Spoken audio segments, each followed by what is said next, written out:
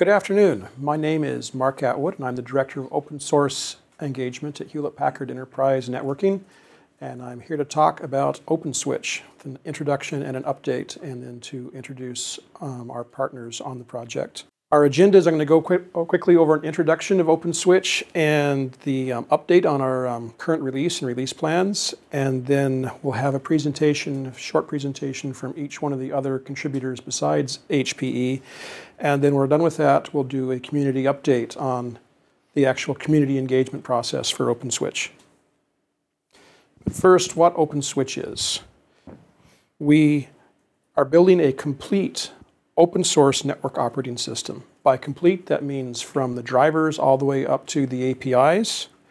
And we are trying to establish an ecosystem where it's not just one company or just two companies making contributions. We want OpenSwitch to be the place where technology and the place where top-of-rack networking happens and evolves in the future.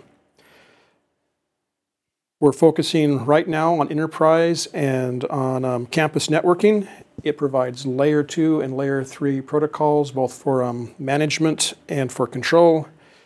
And we have designed it around reliability and modularity and extensibility to make it easy for both HPE and for all of the other partners to contribute to it, and then for the users to use it.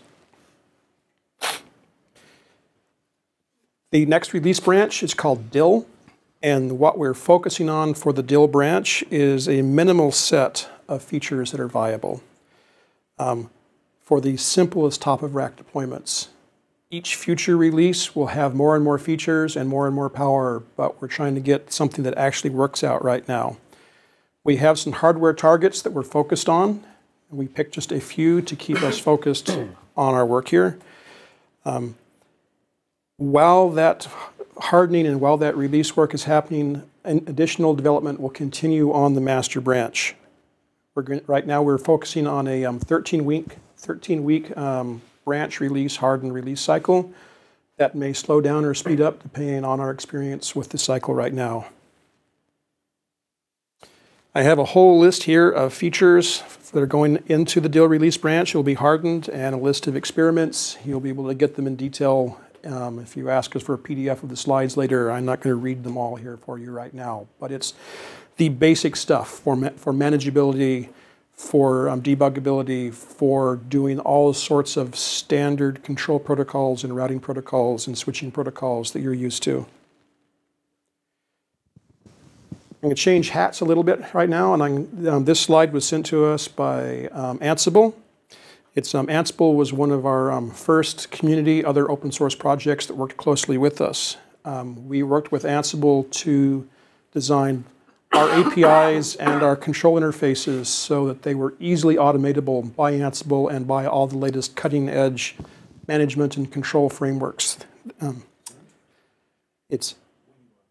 Our relationship with them worked very well. Ansible has been open source from the beginning, as has OpenSwitch. And now that Ansible is part of Red Hat, their focus did not change there, and that relationship has continued to work very well.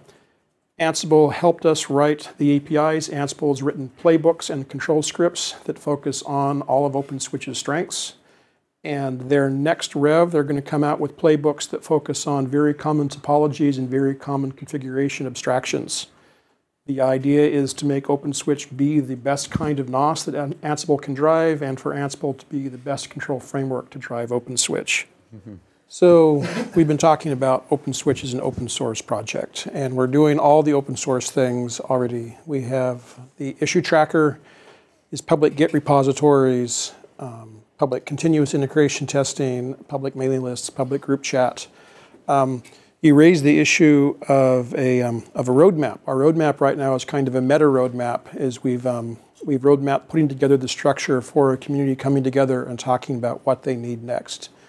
If someone needs a new protocol, or if someone needs an old protocol, the correct solution is to show up, talk in the community, talk to Michael, who's the architect of all of this, and then design and implement and merge in the protocols that you need using all of the standard open source tools that we use here.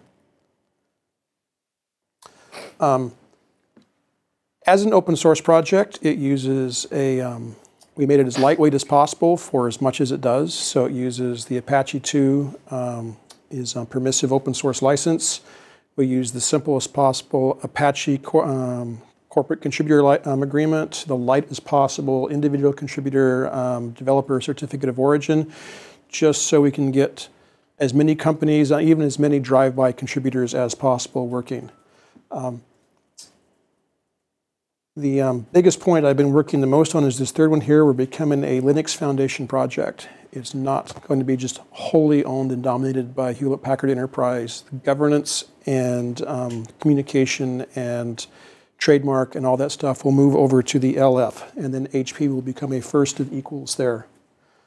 We again made it as unsurprising and as lightweight as possible. There'll be a board which does the budget and the marketing and the trademark policy and the IP policy, and then a technical committee that makes the technical decisions and implements the technical direction we want the project to go into.